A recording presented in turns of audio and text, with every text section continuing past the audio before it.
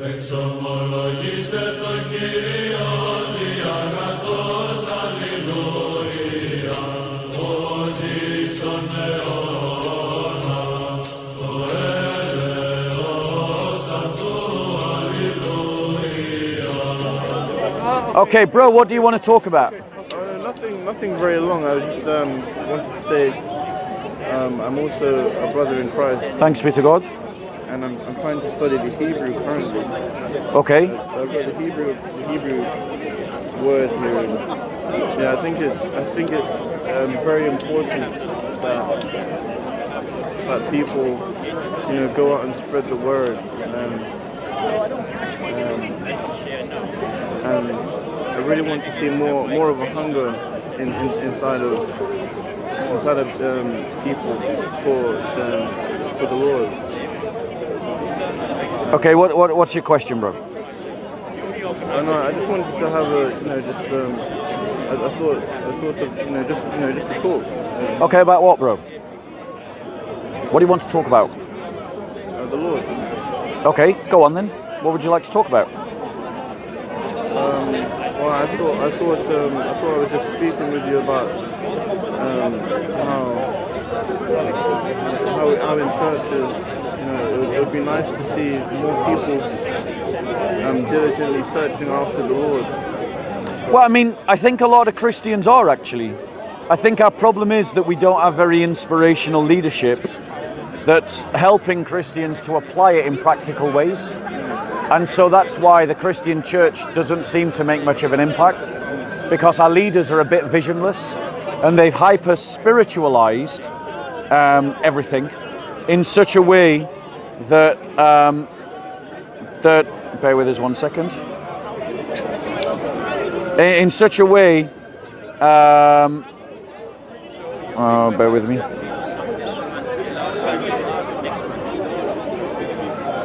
In such a way that makes them, makes a lot of Christian witness very ineffective. But I don't think it's actually fair. I mean, we obviously want all Christians to do that, but not all Christians do. Do you see my point? Yeah, I think it's more about, it's a problem of identity, and I think many people call themselves Christians, but in the word it says that one must be tested to see if they are truly in the faith or not. Yeah. Where are you going with this, bro? I was just talking. I mean, the reality is that sifting is not for us to do. It's not for us to judge our brother or the weight of our brother's actions. The point is for us to be concerned about what we do and making sure that we are the kind of person that inspires and encourages people to move closer to Christ. Rather than pointing out the gap between where someone is and where you think they should be. As Christians, what we should be doing is being the kind of person that draws people to Christ in the way that we live.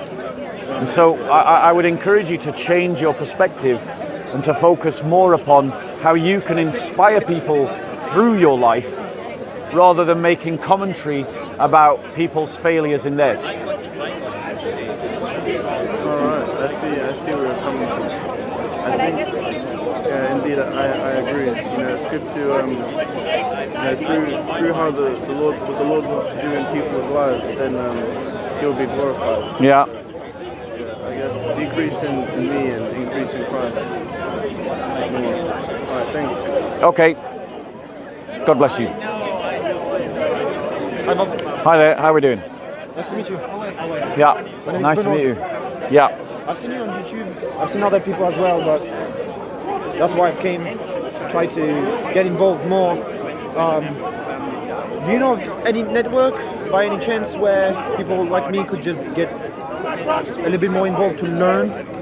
Because obviously there's books anywhere, you can read books. Yeah. But so it's good to have teachings and structure. Okay, so let me let me give you some advice. Yeah. Firstly, are you prepared to lose your job? Yes. Are you prepared to lose your career? Yes, I don't really have a career. Okay, great. But are you happy to be villainized? I don't mind. Okay. I have and have you prayed and discerned that God is wanting you to do evangelism here? Can you? Have you prayed and discerned that God is calling you to do evangelism here? I'm not certain. Okay. I'm not certain. So my first... I know that I'm drawn to God. I know I'm drawn to the truth. Yeah. I know that I'm drawn to the problems of this world, between good and evil, holiness and wickedness, death and resurrection. It's something that is really important to me. But is this what I'm supposed to do with my life? Yeah. Sorry to interrupt. Big fan. Keep up the good work. No worries, bro. God bless you. Keep in touch. Yeah, well done. Thank you very much. You did well over there with those. Thank you. Thank you. Yeah. Take care, Bob. So God bless. So my advice to you would be this: is that you need to discern whether God is calling you to this, because there are real problems with doing evangelism here that impact your life. I know. Right now, if you feel after doing a discernment that you feel God is coming here to work with you, I want to advise you, firstly, there's no real network of Christians here. No. Right? There are Christians that come here independently that kind of back one another up and support one another up. Okay. Right? And we kind of hang out. And there are some informal things that kind of spring out on the back of this. Right? If you want to connect with the Christians that do this, you just got to be with us when we leave the park, and you start to meet people and you'll start to see who are the regulars, and then you'll start to connect with us. And I would advise you to do that if you feel that this is where God is calling you to do evangelism. To stay with your brothers and sisters, to learn with them so that we can support and encourage one another, and so that we don't become isolated from one another. Yeah? Yeah. And you know, if you are going to come and do evangelism here, there are three things that you need. You need to be emotionally stable. Yes. Right? You shouldn't be coming here because you want to make friends. No. Or you shouldn't be coming here because you want to belong to something. Or you shouldn't be coming here because you want to find a wife. Or because you want to, you want fame. You want to be seen and you want to be known. Don't come here if those are your reasons for coming here. You should come here because you're secure in all who you are, and come here because you believe God has called you to do evangelism. That's the first thing you need. Emotional stability. The second thing you need is intellectual wit. You've got to study, and you've got to know your arguments, and you've got to know your apologetics. Right? Right, that's something else that you need to come here. That's the place where... And the third thing that you need is, my advice to you is learn how to defend yourself. Because very often physically. Because the police aren't protecting us. They don't care about protecting us. They let us get attacked every week. They let people get away with crimes here every week. And so as Christians, we just got to protect ourselves. Yeah, I've seen it before you came, actually. Yeah, everybody knows it who's watched these videos for long enough. So my advice is learn to protect yourself, because when you need the police, they won't be there. And when you go to the police, they'll make excuses. So you've just got to be able to protect yourself. Right? So start training physically. We need people in the park who are emotionally secure, mentally intelligent, and physically strong. Or at least physically able to defend themselves. Any other questions? I mean, we can talk about. Let's speak about different things if you want to, because you give me your advice on that. Yeah. So that's what I needed. So I'll stay. Yeah. And mingle after. I'd like to come back to the question of the Gehenna and the soul. I come from a denomination where we don't believe in the dissociation between soul and body. Go on. Yeah. And so, as far as we're concerned, there's nobody in hell or nobody in heaven now, unless they've been resurrected by God or taken away without death, as we know happened for Enoch, for example. Yep. I would like to know, how do you justify this notion of the soul according to the scripture, and what is your position? Well, I mean, you kind of asked the wrong question in the wrong order there, because you begged the question. You said, how do you justify assuming my position? And my position isn't definite, to be honest. Okay. I have a fluid position on this question, because I haven't studied it enough to come to a solid conclusion myself. I think that there is a difference between, however we use the term, whether we use spirit or soul, I understand it in a sort of material sense, that there's a thing that is materially spirit or materially body. And then there's this other thing that, for instance, I'll just call soul, which is what we might call the emotional, psychological and willful self.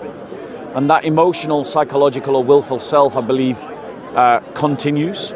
I believe it continues because Christ said it continues when he said to the man on his left-hand side, "This day you will be with me in paradise.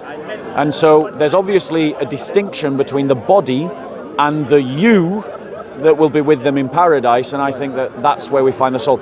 Just not that it matters, because I'm not denominational, but what tradition are you coming from? Seventh Adventist. Okay, I thought so, yeah. Yeah. The way we enter... By the way, I'm not interested in convincing you on this. It's totally fine. And also, Okay. I don't want to entertain this conversation too much, because while me and you are talking about this non-controversial issue, there's a lot of non-Christians out here to be talking to. So do you want to reserve that for later, perhaps? Yeah, really, because I just don't, here in the park, I don't think it's worth getting into. It's okay. Yeah? Yeah. All right, I respect your position, and I'm open to it. I haven't made my own mind up, but I think as Christians, we need to focus on evangelism.